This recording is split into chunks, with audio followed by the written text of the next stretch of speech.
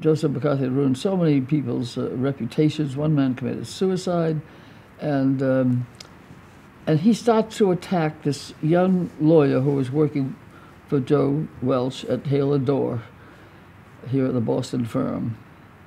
And Welch got so angry at McCarthy for picking on this person for having gone to some meeting, and he just said, "Sir, you know, have you no shame? At long last, have you no shame to start to try to ruin this young man's career, whatever?"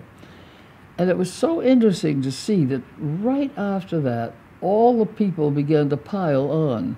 And nobody had spoken out. Everybody, except for that wonderful Maine lady, senator, who asked for his condemnation in the Senate and got it.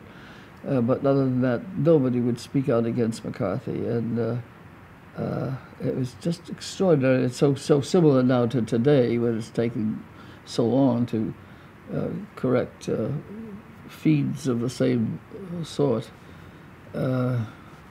But Betty Sordick knew Joe Welch's wife, and so she arranged for somehow they all met after Welch had become so famous for that one line. He was already famous for the whole inquiry of the alleged communist in the army band that McCarthy was going after at that point.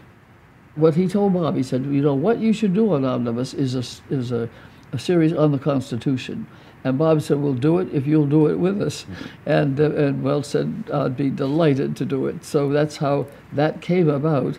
And then, as I say, I don't know how, whether it was Alan Nevins who suggested Dick Hofstadter, because he was, as I say, authority on the Federalist paper, and has written definitive books about American society. And so that's what we did. And we began with and Bob Sordick had another genius. Part of him was titles. He decided there would be three. It would be the our salute to the flag here, one nation under God,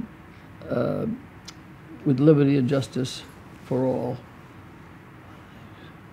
One nation, indivisible, and that was indivisible was the Civil War, of course, and then the third with liberty and justice for all.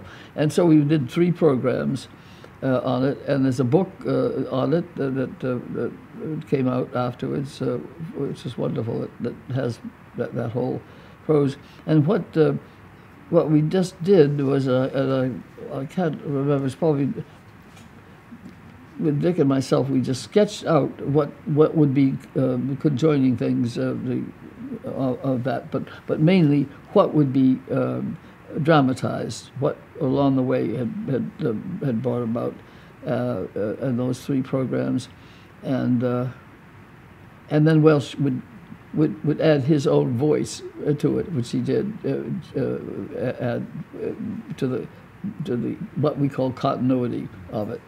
And it was enormously successful, and we put it out to schools for years. It was distributed to schools.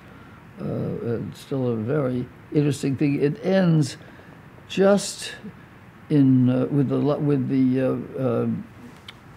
I can't remember the number of the amendment now, because what we're up to 27 amendments now, but anyway, whatever amendment it was the that separate but equal was no longer just for schools. That would no longer be accepted, and that was the breaking down of the segregation in the South, of beginning to start to try. There's still apparently great inequality in the South to this day, but that it would no longer be acceptable that it would be separate but equal, and the schools were inferior for the freed slaves and all. So it was a very it ended on a high note in judicial history.